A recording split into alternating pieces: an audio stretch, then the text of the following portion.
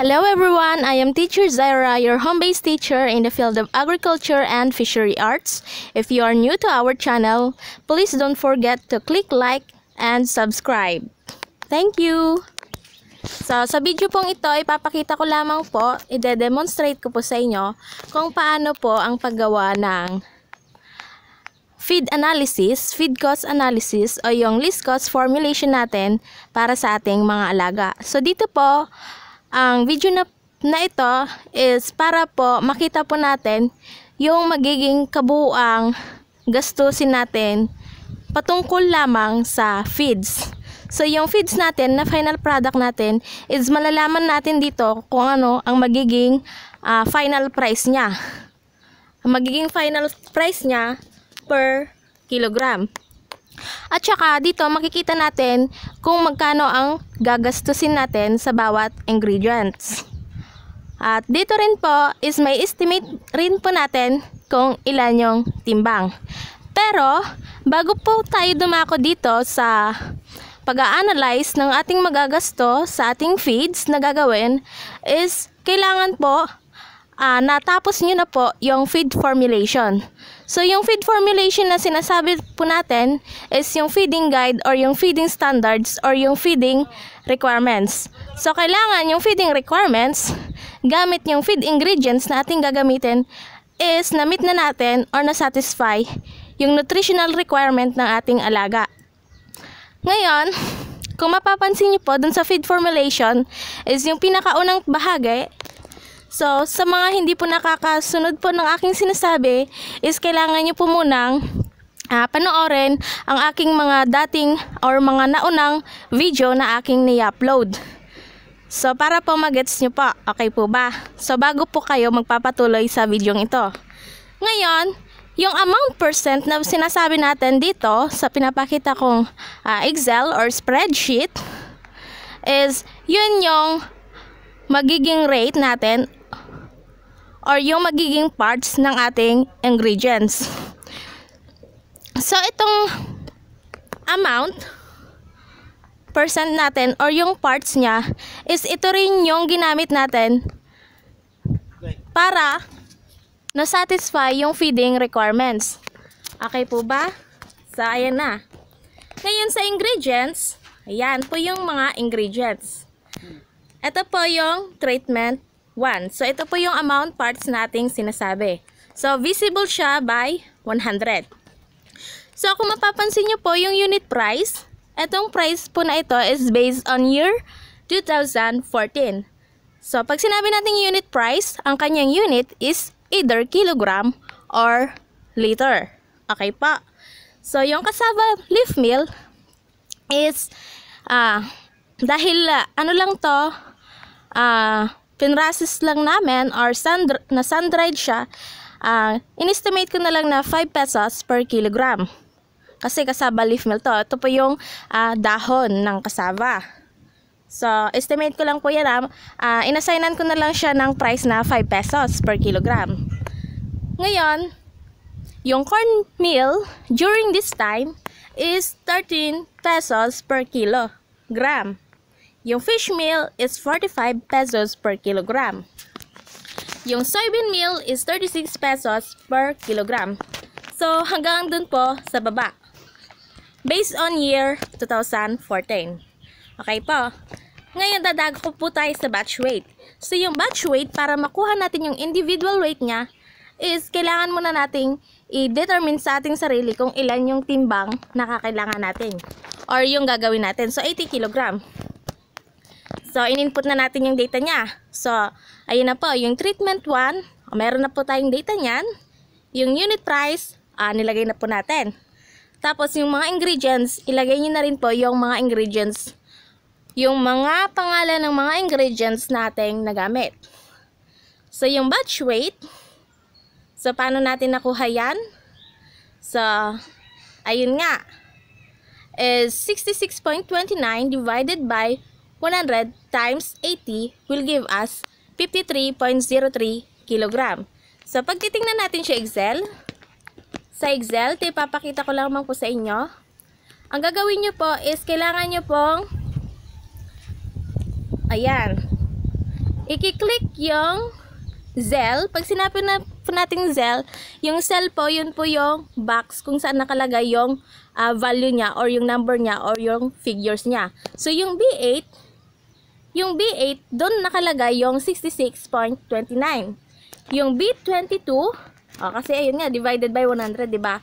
So, yung B22 is doon naman matatagpuan natin yung 100 na sum total niya.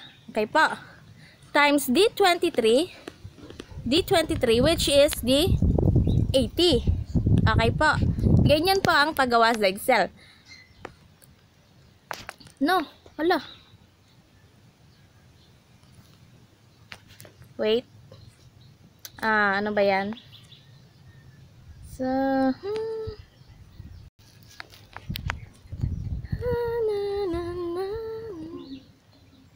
pakita ko lang. So, yun na siya. Bumalik na siya. So, ganun po. Okay po. Para makuha yung batch weight or yung timbang ng bawat ingredients. So, ganyan po. Ganyan po yung ginagawa sa Excel. Ito po ay para lamang po sa mga gusto pong gawin yung computation sa Excel. Pwede nyo po siyang gawin sa Excel. So, gawin nyo po na para po magkaroon po kayo ng sariling kopya. Kasi po, pwede rin naman po akong magbigay ng kopya, pero dahil nakakapagod rin naman po kasing mag-encode at maglagay ng mga formula isa-isa, so PM na lang nyo po sa akin kasi po meron po siyang kibat na kapalit or payment. So, yun lamang po. Pero, hindi ko naman ini-insist yun. Pero, yun kasi sa mga ayaw ng gumawa or ayaw ng sagawa ng ganito sa Excel. Para ma-save nyo yung time nyo. Sa mga gusto lamang. Pero, hindi ko ini-insist. Kasi tinuturo ko naman kung paano siya gagawin. Okay po? Tapos, yun na. Dito sa cost per unit. So, i-click natin yung cost per unit niya. Punta na tayo doon. So, diba? Tingnan natin kung paano yung nakuha yung 689.42. Pero, actually, pag imamano-mano mo siya, para makuha mo yan is 66.29 divided by 100 times the unit price, which is 13, times yung target natin na batch weight, which is 1,000, will give us 689.42. Okay pa? So, papakita ko lang paano siya ginawa sa Excel. So, yan siya. Makikita nyo. B8 is nandun nakalagay yung 66.29. Yung B22, ayan po yung B niya. B22 is nandun po nakalagay yung 100. Times C8, yung target na natin, which is 80, times C8, which is yung price niya. Okay, sandali. C8, which is 13 pesos per kilogram na cornmeal, times yung D23, which is yung target natin na total weight. Okay po? 80. So, yun na siya. Para makuha yung 689.42. Tapos ito yung other way niya. Para makuha mo rin yung 689.42.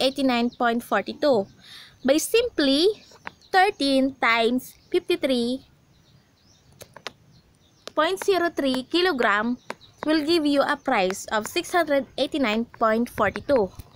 So, kung mapapansin nyo po, ayan na siya. Okay na? Mapapansin nyo po, yung 1,757 dito sa E, sa column E, is yung cost per unit niya. So, yun yung 1,000 plus po doon na nabanggit ko, yun na yung magiging total cost natin ng lahat ng feed ingredients. So, yun yung magagasto natin sa 80 kilogram na ating gagawin. So, yung presyo ng cornmeal sa bawat ingredients is 689.42. Yun yung magagasto natin para sa corn meal. Sa fish meal is makakagasto tayo ng 183.60. Okay po? Ganun din po yun hanggang pababa. So, kung mapapansin nyo po, yung WXYZ is wala po yan. Nilagyan ko lang po yan para in case po may mga additional ingredients akong nailagay or mas madami yung feed ingredients na aking ginawa sa aking feed formulation is ilalagay ko na lang siya, i-edit ko na lang siya dyan. Tapos mapapansin nyo po may mga 00 na kasi po meron na po siyang formula dyan. So, ayun po. So, paano natin nakuha yung 21.97? Ayan po yung tinatawag natin na final price ng ating nahalo na or nagawa na feeds. So, final na price na yan. Para makuha yan is, ang gagawin nyo, 1,757.23 kasi yung total na nagastos natin para sa 80 kg. Okay po?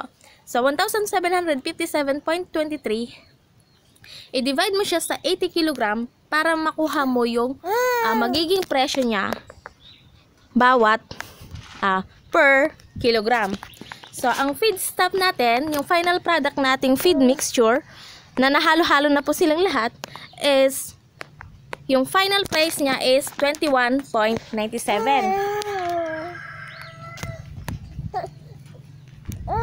So, kung mapapansin nyo po, is, ito po is for the treatment 1. So, para po talaga ito para sa mga magkakandak ng kanilang future thesis study, particularly in feed formulation para sa mga animal science. So, treatment 1. So, meron naman tayong ditong treatment 2. So, kung mapapansin nyo po, ayan na po, dinagdagan ko siya. Kasi ang target ko po dito is maglalagay ako ng cassava leaf meal para maging mas mura ang aking feeds na gagawin dun sa kasama yung mga feed ingredients, pero naibibigay ko pa rin yung nutritional requirement nila. So, ayan po siya. Meron treatment 3 hanggang treatment 4. Tapos, dito na po tayo sa sheet 2. So, ito pong sheet 2 is, dito na lamang po kayo mag-edit. So, yung sheet 1 is para maging basis nyo na lamang po siya. Okay po ba? So, sa sheet 2, dito na lamang po kayo mag-edit ng inyong data. So, ayan. Ayan.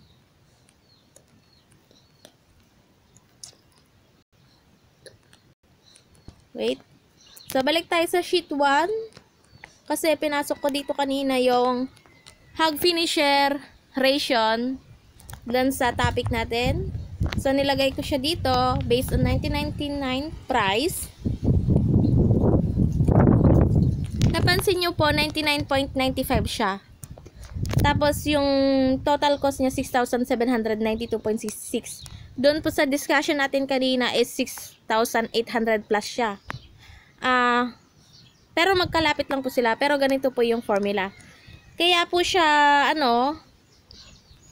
6,800 plus kasi po yung sum total niya dito sa amount or rate is 100. So, palagi siyang nadi-divide sa 100. Pero actually, ang katotohanan, yung sum total lamang ng amount niya is 99.95. Hindi siya umabot ng 100. Pero tama pa rin po ito. So, magkalapit lang sila. So, okay lang po. So, yun lamang po. Yan. At maraming salamat.